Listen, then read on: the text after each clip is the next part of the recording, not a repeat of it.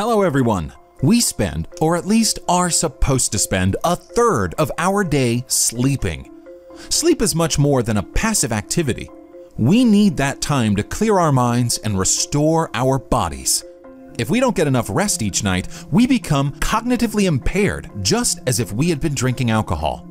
There are 4 stages of sleep, and it takes 90 to 110 minutes to complete an entire cycle, which translates into about 4 cycles per night. Stage 1 happens during the first 5 to 10 minutes of the sleep cycle. This is when it is easiest to be awoken and your muscles begin to relax. This is also when you are most likely to experience a hypnagogic jerk.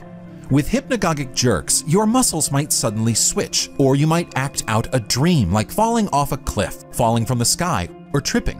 Why the falling? Researchers aren't really sure about that, but it's more likely to happen when you're overtired, sleep-deprived, or stressed, which causes your brain to enter into sleep cycles more aggressively, but your body hasn't caught up. This is also the reason why you might experience pre-dormital sleep paralysis, where you cannot move or speak if you remain or become awake.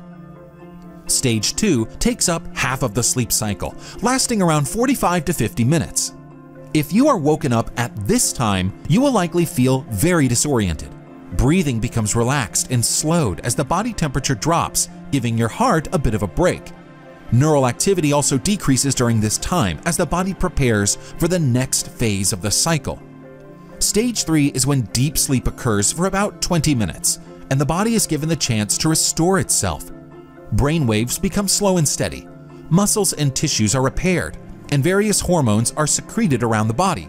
Waste management systems in the brain become very active, flushing out that which impairs cognitive function.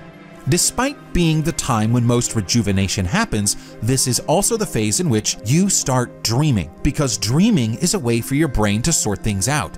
It needs to re-evaluate and process before it can file them away as memories. This is also the phase where you might talk in your sleep, because your body is in deep stages of sleep, but there's still enough muscle tone to produce sounds or movements that may accompany dream.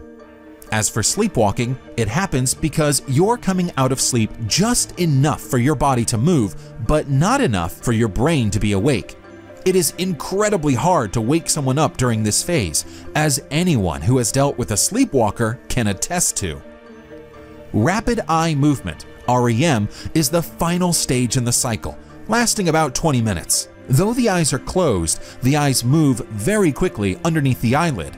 At this stage, brain activity is high, and the bulk of dreaming takes place. You might also experience sleep paralysis at this stage, known as hypnopompic or post-dormital sleep paralysis. This episode of sleep paralysis is basically the opposite of what happens with hypnagogic jerks, where your brain wakes up before the paralysis that accompanies deep sleep goes away. Basically, you may feel like you can't breathe. Many people describe it as an elephant sitting on their chest. That's because all of the muscles that control your breathing, except for the diaphragm, are still paralyzed.